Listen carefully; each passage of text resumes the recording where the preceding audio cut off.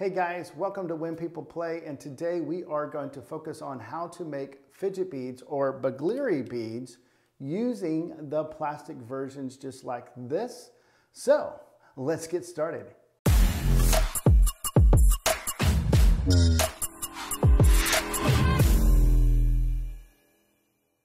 Well, ladies and gentlemen, I got a few things that I wanted you to see.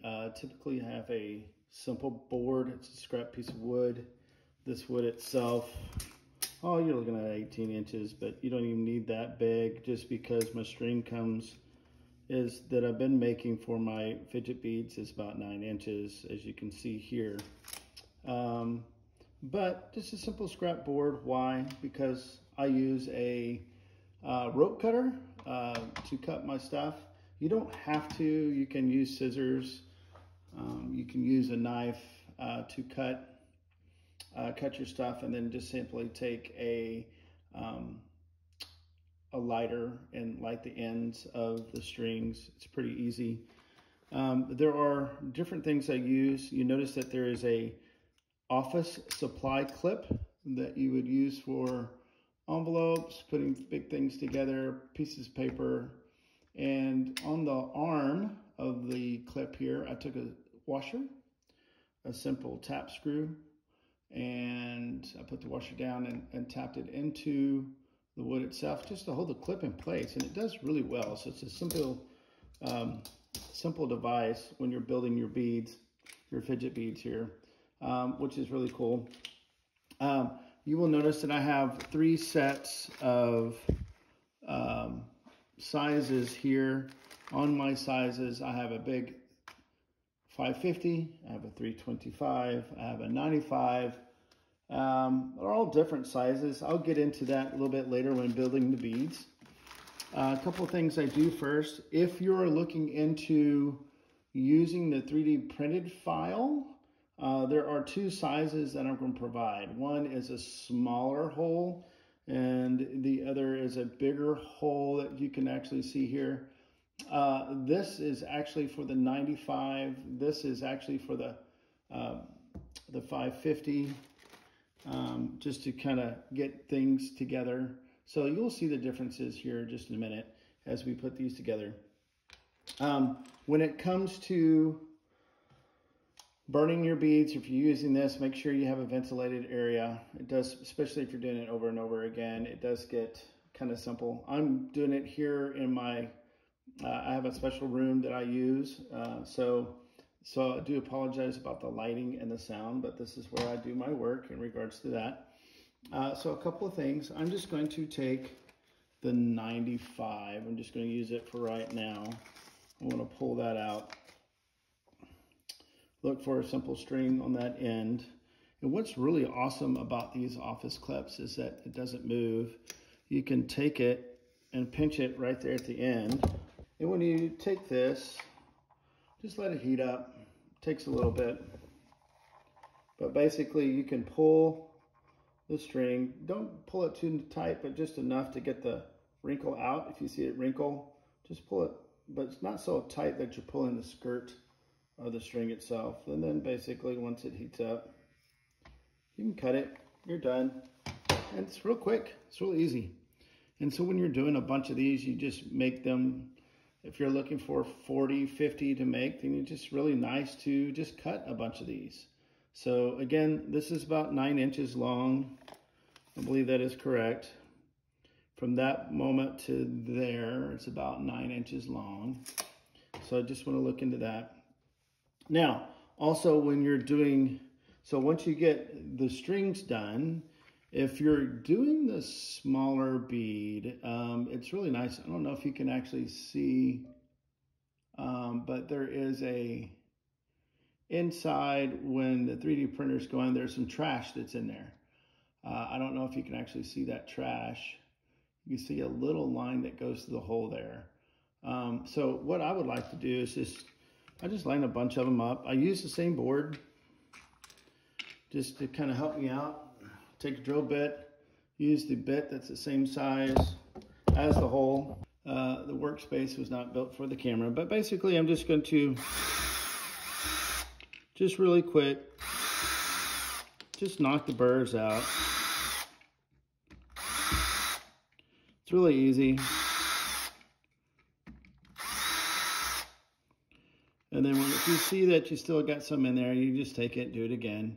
But then you can see that now I got more of a clear hole, and I don't have to worry about that.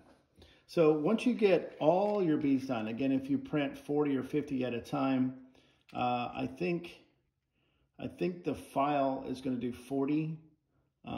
So that gives you 40 of these, which leaves you with 20 bugleri or fidget beads. That means if you only make 20, you only need to cut 20 of the strings. So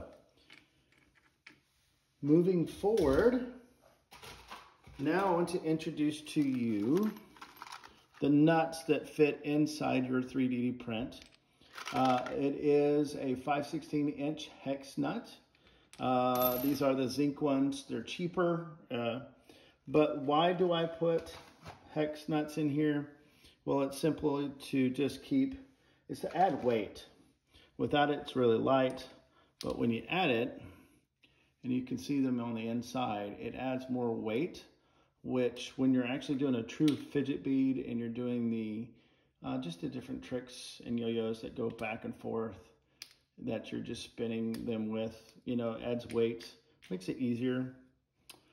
Even for the games, it's really nice too. So I found out that I do like the weighted ones, but you don't have to. You can play without them. So I also take a bolt that I can put a 5/16 on.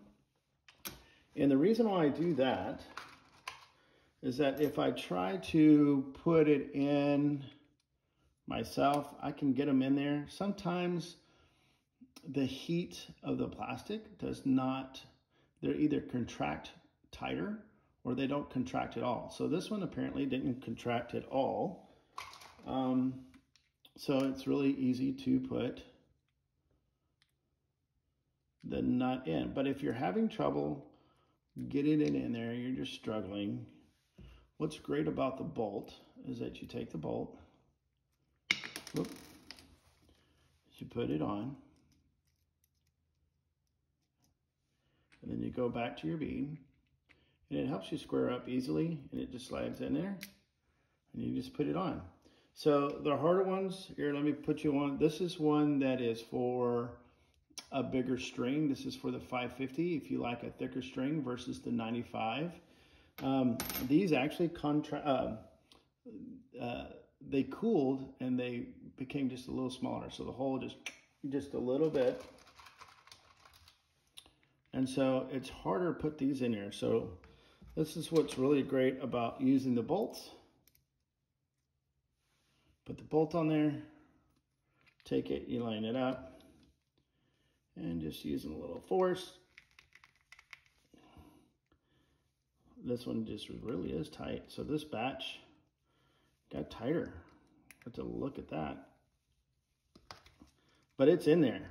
The great thing about it being tighter is that when you sling the beads and you're doing this, you don't have to worry about the nuts coming out. If they're really loose and they just come in and out, you'll notice that they sling out. So actually I do like the tighter fit better. But again, you can kind of, I don't know if you can see the little string that's in there.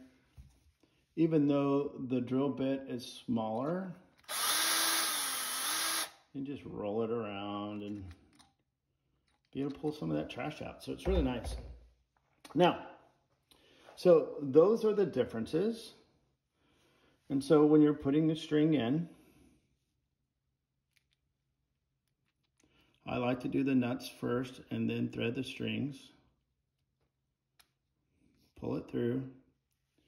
And I just like to make a simple square knot. Just pull it back on itself. Now you see that portion is, the end of it is very long.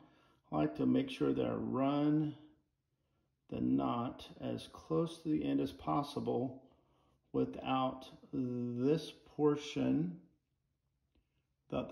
slipping over the end. So I got it pretty close. And then you just zip, and it slips right in there. So that's really cool. Now, the difference between that one and a 550, the 550s are really thicker. Show you the difference. But the 550s are really thicker. You can see the difference between the two. But when you're using a 550 hole, yes, it slides in there, pulls out pretty quickly. Let me go ahead and put two of these in here for you.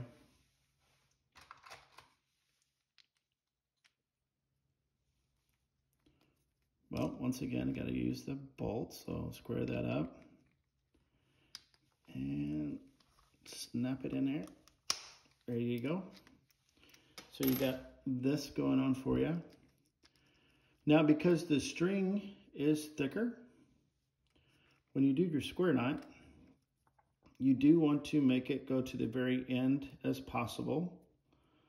And you will notice that the difference, because it is so thick, that it stops right there at the end, versus this one, which was able to slip down very easy for the last one.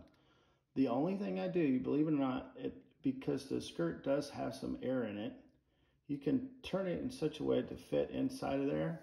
Give it a good tight pull. Whoops. When you give it a good tight pull, it slides in there and it's nice and fit. So, again, you've done your beads. So I just made another one. Same hole for the 550 string. Again, I can just take the end of it, slide it in, pull it through. It's really nice.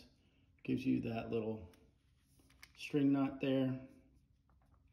Again, you don't want too much of a tail on the end, so just work it with your fingers till you pull towards the end. There you go. So again, you'll notice that it stops, but if you put it more where the tail is vertically going up, give a good pull, and it slides right in, okay? You might notice that it might want to try to come out the hole on the other end, but it's actually staying pretty tight. And even with slinging your beads, they don't come out. They stay pretty fixed. So I like it. Hey guys, thanks for visiting When People Play. We really hope that you enjoy learning how to build the fidget beads using the 3D version. If you want to learn how to do more activities just like this, using these great small props, then visit the link down below in the description. It will take you to more free tools and resources, one of which is an excerpt from our Sling It Forward team building book using fidget beads. Also, click like and subscribe to this. It really helps us out spread the word. But also, if you want additional other free resources, that same link will help you use other small props like red solo cups, or Wordles, or rebus puzzles in connection, or even going to our website at whenpeopleplay.com. There's a lot of free activities that you can use small props for in connecting and building teams. So again, we thank you for visiting When People Play. And if you want to see how to build brass beads just like this, then click on this video or subscribe here. Again, thanks for visiting, and we hope that you have a playful day.